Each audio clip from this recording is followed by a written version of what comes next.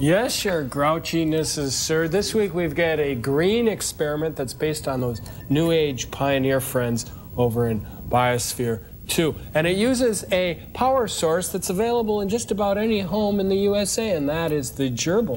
Or a smallish hamster, either one. Right, exactly. And what this is a totally self-contained, self-perpetuating biosphere environment for the gerbil of the not-so-distant future I like to call the Gerbilsphere II.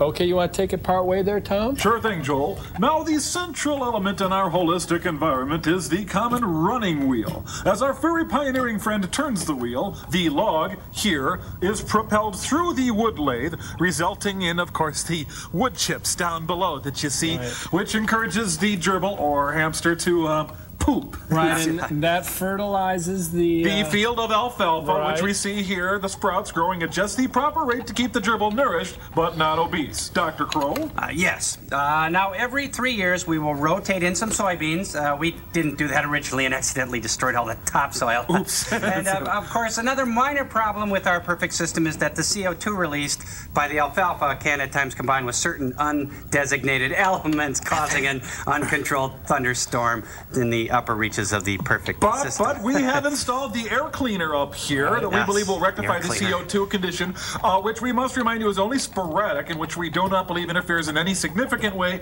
with the wholeness or perfection of our system here. No. You know what? There's so much torque involved with this this little running wheel. I have a feeling we're going to need a gerbil that's at least 20 pounds, though, to feed him. 23. Yeah, our people are working on it.